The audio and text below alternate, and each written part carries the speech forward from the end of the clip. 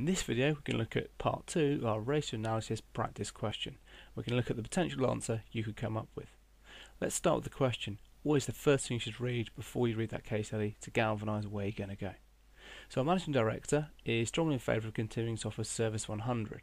As we'll find out in a moment, that's a credit system offered to customers that gives them 100 days to pay. Analyse the financial performance of Isogonus plc. So liquidity might be quite important because we're talking about credit terms here. Do you agree with the managing director's view? Justify your decision. Remember, our managing director in favour of continuing it. But let's look at this case study. So Isogonus plc offer aftermarket car parts, modified parts, and a retailer. They target much with younger drivers, people who are actually unlikely to get as much credit and certainly don't have disposable incomes that other people might do, so therefore credit's going to be quite attractive. And they've mentioned this is a significant USP. They have a large range of products in superstore style outlets, so that could be quite important. We could have quite a bit of stock. That might put more onus in terms of the result on the acid test rather than current ratio, because we are a stockholder business and that might not be that liquid. Service 100 is a scheme that allows delayment of payments for 100 days, so our receivable days might be interesting to see how that impacts. Marketing director is a keen supporter and certainly thinks it's given us that USP in this very busy marketplace. So that might be something that we might find whether it's significant or not. Firms recently been acquired by a large multinational conglomerate. Again, what are their objectives going to be? That could be something we want to look at as we go through. And they want to know whether it's financially viable. So that's the case study material. Well, let's have a look at some of the data. This is what we were given. So we were given the current extracts from their accounts for 2015, as well as 5 years ago, and some industry benchmarks for today. So that's what we're comparing to. Now, key thing here is not to focus too much on the calculations, because you are given this financial ratios data, so therefore there's not so many marks for you calculating data, it's more the interpretation. So that's what we're going to focus. So what does it mean? Well, let's start here. So this is the key data we had.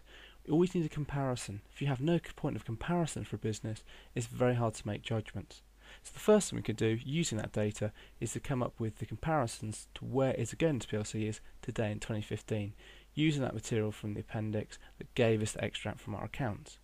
So the first thing we can see is we can break it down to the 3 areas: liquidity, profitability and the efficiency ratios. So from a liquidity point of view, you can see that our current ratio and our acid test ratio are actually worse than they were in 2010. Actually, it's quite significant. Current ratio has lost 0.3 and the acid test equally lost about 0.3 again. So this is quite significant. 0.9 to 1 to 0.6 to 1 the acid test. This company is in a far less liquid position. Remember, stock could be a key issue for us. Gearing has gone down as well. That could be a good thing. It does give us scope to spend more. Again, don't think below 50 is good, above 50 is terrible. We need to think about what scope that gives us. We've got scope to spend some money here. In terms of profitability, our return on capital employed is not great, and actually it's getting worse, 6.1% to 4%. So that means all the money that's been employed and invested in this business, in terms of a profit at the end of it, we're only getting 4%. So every pound invested only generates 4p. That's not great. So that's something we might want to look at. Gross profit margin is higher by about 3–3.5%.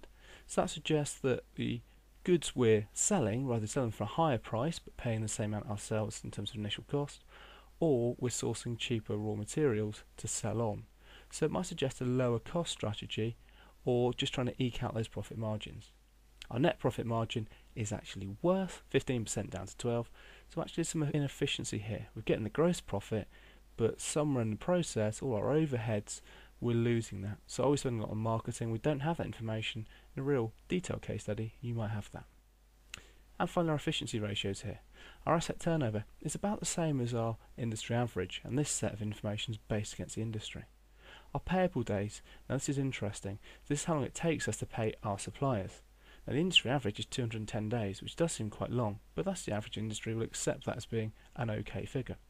We're taking 338. That's significantly longer. Now that's not a great position to be in, so that's worrying. Why is it taking so long to pay?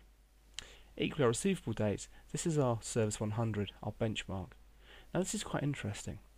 Industry average is actually 120 days. It's taking customers 4 months to pay.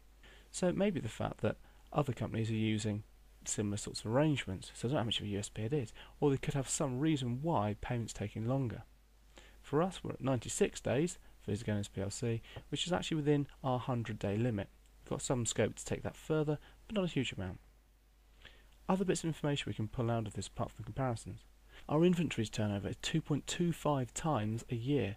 So the stock we have changes on the shelves, if you like, once every 5 months or so. That's not particularly quick. Going back to why I might make the acid test ratio more important than current, if we need to find cash quickly, to clear our shelves at the moment takes on average 5 months. That's quite a long time when someone's after some money. Our cash position is very low. We've got just £5 million worth of cash, compared to our current liabilities, 125 million. So we've not got much ready cash available. So liquidity is starting to build a picture of not being good for this business. And finally, we can actually look at this in a bit more detail and see that we're currently owed £70 million from our customers. Look at the receivables on that data. Well, 70 million is quite significant in the scope of a total annual revenue of 265 million. So considering it takes our customers under 100 days to pay us, that 70 million is very significant in terms of making up our sales. So the system does seem to work. People are buying into it. So a good question, we need to look for and against and come up with an evaluation. Remember, it's very important to have that balance. So what are the arguments for keeping Service 100? Well, the first key thing is it's been harnessed as a key USP in a very busy marketplace. So it does seem to be working, customers are buying into it, and we're certainly seeing sales, and certainly we're developing debtors, if you like. The receivable numbers are quite high, so people are using it. Firm is remaining profitable. Net profit margin has dropped 3%, but maybe without that USP, pulling people in with Service 100, it could have been worse. We're not sure, we haven't got all conclusive data. Gross profit margin has increased by 3.5%. We're not sure if it's down to Service 100 or not. Perhaps those younger customers are slightly less interested in quality, so therefore able to sell them some of those cheaper sourced goods. We've got £70 million worth of debtors, and again, that's a significant amount of sales. We can assume it's all Service 100. Reason for keeping it, it's working. People are actually taking advantage. If we stop the service tomorrow, well, would we actually lose that £70 million we currently got sales, which could be far more over the course of a year? Average payments currently 96 days. This is within the 100 days. Credit control, certainly with our customers, is not an issue, and it's better than industry average. Quite an interesting finding. Real case study, you might have a bit more information just to put that into context. And finally, younger drivers have less disposable income. They're also less likely to be offered credit. So actually, as a marketing USP, this does seem to be very promising. If no one else is offering this, this seems to be something which is helping us and getting sales in at the moment. Well, what about the counter arguments? Well, first of all, liquidity, and this is probably the most important one. It's decreasing. Our acid test, which is more important due to the amount of stock we hold, has dropped from 0.9 to 1 to 0.6. That's quite dramatic. We would not be able to cover debts very, very quickly. We've only got £5 million worth of cash. So credit control needs to be improved. Could it be that getting rid of Service 100 would help us? Certainly we'd have £70 million more in the bank if we retain those sales. Payables has deteriorated from 210,388. It's a lack of cash. Again, we're at 5 million. We've got a lot of money tied up with our customers having taken stock that we haven't received cash for. It doesn't amount to 125, but would it improve that? Probably likely. A third point is that currently as against PLC don't have an awful lot of cash to support such extensive credit terms that's being offered. So an alternative suggestion could be beneficial. Certainly at the moment, credit as a USP is not something that this business is well placed to offer. Finally, lower gearing. 35% gearing we've got at the moment. So this actually opens up possibilities. Why keep Service 100? Perhaps we could invest in something else. We've got scope to borrow. Our return on capital employed is already low. Don't seem to be making a lot of money from what's been invested. So perhaps we need a change of tact. Do we push towards innovation? Or maybe we push towards a lower cost strategy and get rid of the credit terms. So this could all be arguments against keeping the Service 100 system going. So in conclusion, what do I think? Well, liquidity is worrying, it's getting worse, credit control is poor, receivables however is better than the industry average. From that point of view, Service 100 isn't a complete disaster. It certainly hasn't spiralled and we haven't got massive bad debts. We need to consider the objectives of our new owners. Where do they want to go with this? Are they a company renowned for lower costs or for innovation or something different? You could bring Porter in here. We don't want to sit in a middle ground. Do we go wholeheartedly at lower costs? We can see evidence that the gross profit margin is getting better. So does that suggest we're buying things cheaper? Do we go further in that direction? Or do we come out with something new and something different? Maybe a clearer focus would help us here. There is evidence of the USP, As we've seen, there's actually £70 million worth of sales that are outstanding, presumably on Service 100. This is a significant amount of our annual sales for this business. It does work. The question is it the right way to go? You could argue that getting rid of Service 100 would improve liquidity, but undeniably you would lose sales. That £70 million worth of cash tied up with our customers who haven't paid us would be great, but we would lose more than that in terms of lost sales over time.